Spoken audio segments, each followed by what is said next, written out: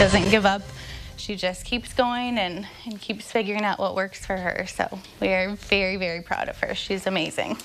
A 7-year-old from Watseka is raising money for those in need. She's hosting a lemonade stand with proceeds going to a nonprofit that makes prosthetic legs. But that's not the only reason she's doing it. WCIA3's Jamal Williams is with us. Jamal, this story hits home for her and her family.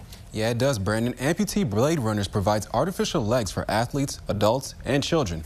Ellie Smith is one of them and wants to do anything she can to help. If you want to come out to my lemonade stand, I'm raising money. First grader Ellie Smith is doing her part to help an organization that's done so much for her. She was diagnosed with amniotic band syndrome, which caused her to lose her right leg. But it hasn't stopped her from doing the things she loves. Back bend, cartwheels, handstands, front walkovers, back walkovers. Growing up, she's always used a leg that was heavy and limited her movement to do athletic activities. 2 years ago, her family found Amputee Blade Runners, a nonprofit in Nashville, Tennessee that helps lower limb prosthetic athletes. Her mom, Tanya Smith, says it was a great fit. It's really, really light, and she calls it her bouncy leg because she can really bounce with it. The main thing is down at the bottom. It has like a little mini blade that helps her when she's running and jumping.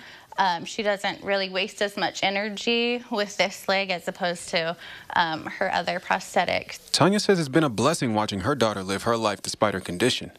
She hopes to inspire other families to keep encouraging kids with physical disabilities. Never give up with, believing in them, and never give up with finding the things that you feel like they need to make them everything that they can be. She says the nonprofit needs $3,000 to reach their goal of $52,000 to help 15 athletes. Ellie's fundraiser is tomorrow from 11 a.m. to 3 p.m. For more information on how you can support, visit our website. Back to you. Jamal, who wouldn't want to buy lemonade from her? What an inspirational story. Thank you.